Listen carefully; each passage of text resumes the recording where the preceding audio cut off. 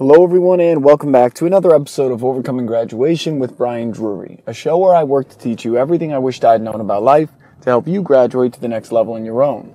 Today is another installment of The Morning Commute, where I take my ride to work in the morning to share a short but powerful message with you to help you kick your day off on the right foot. And today's message is this: balance. Balance is one of the most elusive and, I guess, hotly contested topics in not just personal development, but in any article, blog post, YouTube video.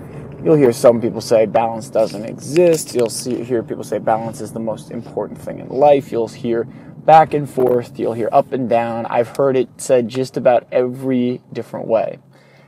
I've heard people say there is no work-life balance because work and life are the same thing. I've heard people say that you have to balance your health, wealth, relationships, and spirituality, but that at times the scales will shift and you need to focus more in one area versus another. So I've heard all kinds of different things. What's tough about that, what's frustrating about that, is we want to be able to get one source of truth for the things in our lives. Whether that's the proper way to cook a chicken or the right workout to do to get X results, we're trying to find truths that work for us at that point in our lives. Because it's not just about finding your truth, period, because I think that pulls away from something I've talked about in earlier episodes about the eternal curiosity. If you just say, well, that truth that I have right now is the truth, period, and I'm never going to challenge that or look into it or try to gain a deeper understanding of it, then it's kind of a sense of ignorance because you're choosing not to see potentially greater things or things that could be an even better solution to the problem you're facing. And it's really interesting when it comes to balance because we are creatures of habit. Our minds are set up to try and keep us in our comfort zones. Our comfort zones reside in habit. And if you think about it from just an energy usage perspective, if the brain is trying to minimize the amount of energy it uses, it wants to go into habit loops because that is an area it doesn't have to think to keep you safe, is the perception. It's like, I know if I drive this route to work at this speed like this, I will get to work safe. I know if I eat these things from these restaurants or that I cook, I will be safe. So it can go into almost autopilot where you're driving to work and all of a sudden you're pulling into your spot and you don't really know how you got there. Where you start prepping some food and, again, just go on autopilot and all of a sudden food's ready and you're like, oh, okay, I guess it's time to eat. Where did those last 2 hours go? So an interesting thing about creating balance is it often takes us actively challenging our mind's default setting. And our mind's default setting is to put us into habits. So when those habits aren't serving us or they aren't creating the balance that we want in our lives, well, then we got to adjust some things. I think the solution or the way that I proceed that makes the most sense for me in terms of balance is that you do need balance in life. Like, you can't just ignore certain areas where, oh, okay, I'm just going to focus on my business right now and I don't give a shit about my health. And it's like, well, we know how that goes. There's plenty of extremely unhealthy, very financially wealthy people that don't have good habits around what they eat or drink or their sleep. But when money becomes the top priority and there is no other balance, there is no other factor that weighs in, then sure, they can have tons of money, but at what cost? Same thing is, it's like, okay, my health and fitness is going to be the number one focus and priority. Nothing else matters. So you're going to work out 6 times a day, eat 12 meals a day, and try to be a bodybuilder. It's like, okay, if that's if you're going to be a bodybuilder, great. But if that's not where you're trying to go, it's going to cause other areas of your life to suffer. So for me, I know the best times in my life are when I've been physically active, I've been eating well, I've had some form of quiet stress relief. And what I mean by that is either like a meditation or journaling, something that allows me to vent, process, and reframe things that are going on in my mind. Because we can get stuck in very negative loops, and I know because my mind can be very good at this. We can get stuck in loops where we have a ridiculous negative thought that we choose to believe and reinforce. And we continue to find proof for it. But we go, but that's not true. And then we keep fighting to keep that thought. Where when I journal and put it down on paper and get it out of my head and I can have it in front of me, it's almost as if I'm looking at it from a third person perspective. Even though it's the idea that came from my head, I can look at it as almost an external party and treat it like I would if I was talking to a friend. And the interesting thing is we often are super helpful, supportive, caring, gentle, sweet, kind, you name it, to our friends. We're there for them. We'll do everything we can for them. But then when it comes to taking care of our needs, we deprioritize ourselves. It's a very interesting thing that can happen if we don't have, one, a sense of balance, but two, clarity on the importance of self-care and prioritizing our needs as well. So putting it down on paper is one way to do it. Meditation is another. I do a variety of different meditations, and when I'm doing them consistently, it's amazing the difference I feel. I remember when I was younger, I thought that this difference would be this like lightning bolt from heaven type of difference, where I suddenly, hit nirvana and was floating and levitating, and it was this massive thing. But what I noticed with meditation for me was that it was much more subtle. It's a much gentler shift. And if you're not paying attention, you might not even notice it. But when I was doing it consistently, all of a sudden, I wasn't as stressed as much. I wasn't as angry or easily set off as before. I didn't find myself obsessing about negative things for no reason and focusing on stuff or creating problems that weren't actually there. So that process of creating balance in that way, where my emotional and mental state has a way of releasing, because the physical activity does a portion of that, but a lot of times my physical activity is so intense that I'm not sitting there and really processing and kind of working my way through it and thinking about different ways to imagine it and finding the gift in a challenge.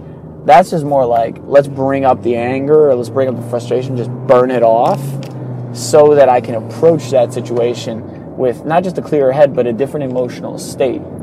Because if all it's doing is making you angry, frustrated, pissed, well, you need to find a way to get through that emotion so that you're able to do an activity like journaling or like meditation or just a deep breathing activity or have a conversation with someone to work through it.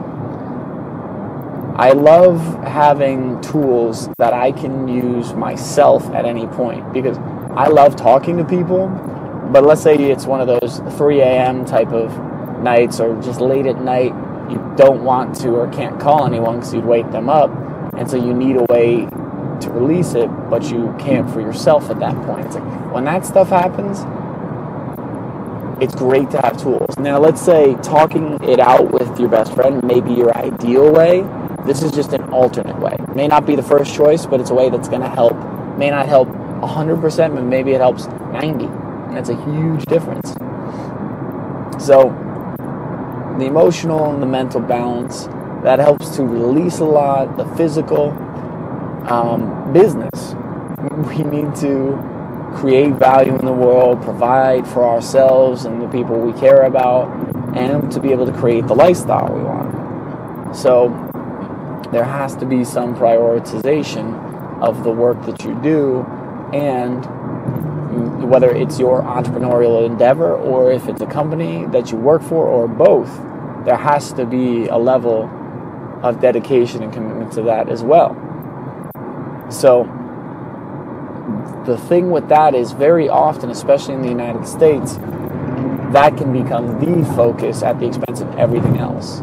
The focus on wealth creation and wealth strictly in the financial sense can become such a tunnel vision focus that we lose sight of so many other important things. And these are all examples and not necessarily stereotypes, but these are all concepts that we're familiar with. We've heard of, the executive CEO who's never been to his son's soccer game, or the guy who has billions of dollars, but he's divorced and doesn't talk to his family anymore because he was so focused on that he missed all of this. It's a common story in our minds, whether or not we see it as something common in terms of what we've experienced and what we've seen. But it is really easy to see how that completely unobstructed focus on business and business alone, where there are no obstructions between your focus on that and you, but there are obstructions between that and everything else, that can create a whole nother set of issues.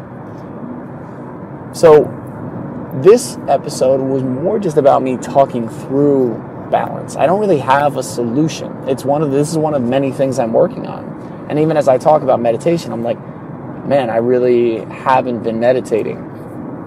I do a meditation almost every night before bed, just a couple of minutes of breathing that helps me relax. But there are different meditations that I do to help me process things in my life, to help me work through emotional challenges, to help me reframe painful things from my past. And those are the ones where I get a lot more value. I mean, sure, it's great and it helps me to get to sleep, but there's more of a deliberate practice to process emotional challenges that I have been lacking in. So it's interesting because, all right, I can make excuses and say, well, I was sick for a week, and it's like, well, maybe meditation would have helped. There's all kinds of stuff, but I think the important thing, I think maybe the lesson here is not to always work to achieve perfect balance. It's to recognize that different things will take different priority at different points in your life. There will be times where your health will need to be your number one priority. And it will take more time than a lot of other areas, or take more time than it normally does. Think about when you're sick and you need to recover. Think about maybe it's someone else's health and there's someone who's dealing with something, battling something, and you need to be there for them. But the important thing is to recognize where it's falling out of balance, why it's falling out of balance, and what can you do to realign it. Because there won't always be these opportunities to have everything be perfectly aligned. I think it's a very, very hard balance to create, and I know very high level people who still struggle with that, and I think it's a lifelong battle. People that I look at that I assume, they must have perfect balance and everything, otherwise they wouldn't be able to do all these things, and that's really not the case. It's that they have learned how to deal with and work through the imbalances in a way that enables them to live the life they want. So today, simple challenge will be to look at your life and see where an imbalance exists. Just one. Just something that has been off for a while. Maybe it's financial, maybe it's personal, maybe it's spiritual, maybe it's relationships. Could be anywhere, where something just hasn't been getting the attention and time it deserves. And I want you to think about what is one way that you could dedicate, maybe, and it depends on what the thing is, but what's one way you could take 10 minutes that has been spent somewhere else that isn't value added, that's, maybe you're just scrolling on Instagram, and dedicate it towards that. Because you'd be amazed what 10 minutes of conversation about a relationship, 10 minutes of exercise, 10 minutes of deep breathing can do for you. You do 10 minutes of meditation today, you'd be amazed. Like, that's something I've aspired to for years. I think mostly my consistent times have been like 5 minutes a day. So 10 minutes a day can be a game changer. So what is one area of imbalance in your life, and what can you shift to take 10 minutes that's being essentially wasted by your definition somewhere else and allocate it to this area that needs attention and focus? I love you guys. Thank you all for listening today. This is another episode of the Morning Commute on overcoming graduation. If this episode was of value to you, please share it out with your friends and following. If you haven't already, be sure to subscribe to the podcast on iTunes and Stitcher. And if you would like to reach out to me directly, please feel free to contact me at brian@overcominggraduation.com with recommendations for episodes, interviewees, questions you have, or if you want to contact me about speaking engagements, whatever it may be, please feel free to reach out at brian@overcominggraduation.com. I love you guys. Have a great day, and let's go work on getting some more balance.